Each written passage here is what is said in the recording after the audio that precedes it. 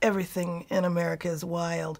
When my husband suggested we move from Detroit, which is of course extremely urban, into the mountains of western North Carolina, I didn't know I wouldn't have a picnic again for another 3 years because everything bites. There were bears and insects I'd never heard of, snakes. It was terrifying to me. I got angry as no one warned me how wild this is, and the people around me were used to it.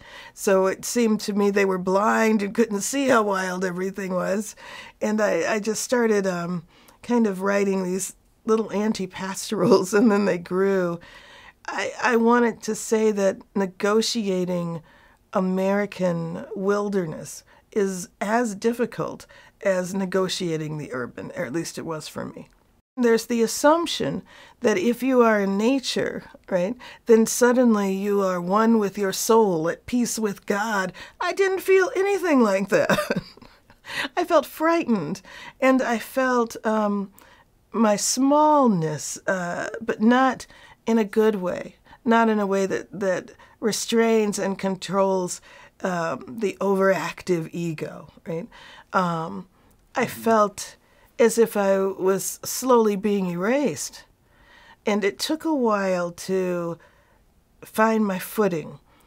Now, the interesting thing is they say, at least in that part of the lower Appalachians, that it takes 5 years. And once that happens, you're not going to leave those mountains. So I think we were there about 3.5. But that really was all it took, because as much as I cried the first 1.5 years, I cried twice as much having to leave those mountains.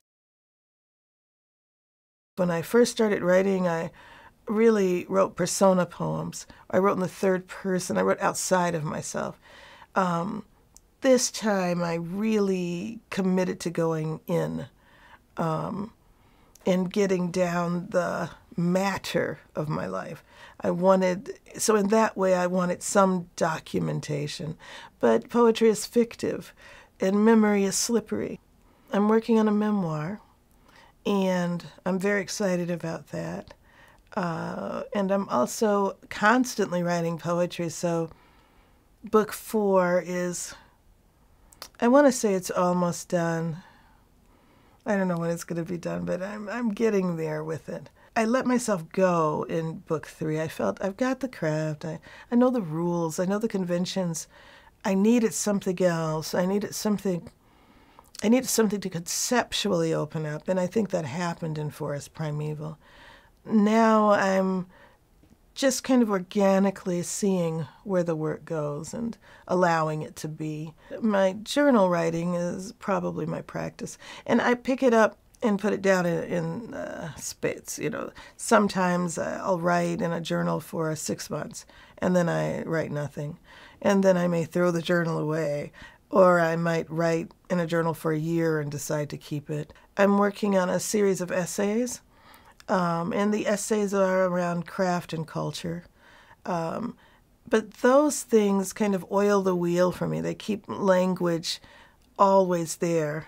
Also, I find I must have and crave writerly conversations. I need to talk to other writers. After 9/11, so many people were writing poetry, were picking up pens and writing. So, of course, poetry is foundational art that's never going to change. It's going to always be a part of cultural life around the world. And as far as reading goes, well, we're not in a period where we have one small group of people who are determined to be our poets and everyone reads them. So it seems as if at one time there were more readers, but really we have more readers now.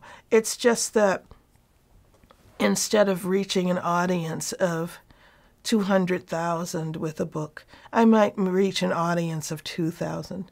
But then there are 1,999 other poets also reaching audiences of 2,000. And through slam, through spoken word, and many of those young poets will then pick up text move into the writing of it.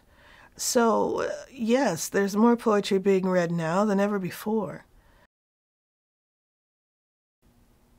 I simply did not know that my work was being read as widely as it was. And so it brought things to my attention. And that's a healing thing. It's a wonderful thing. And of course, I wouldn't have stopped writing. I write compulsively. I'm a writer's writer. I'm going to write for as long as I'm able to write, no matter what happens. Publications, awards aside, I have to do this. There are many, many ways for a black woman to be erased. There are many, many ways for a woman to be erased. There are many, many ways for someone who is not wealthy to be erased. Again, it's a healing thing, an affirming thing. And I'm very, very appreciative of it.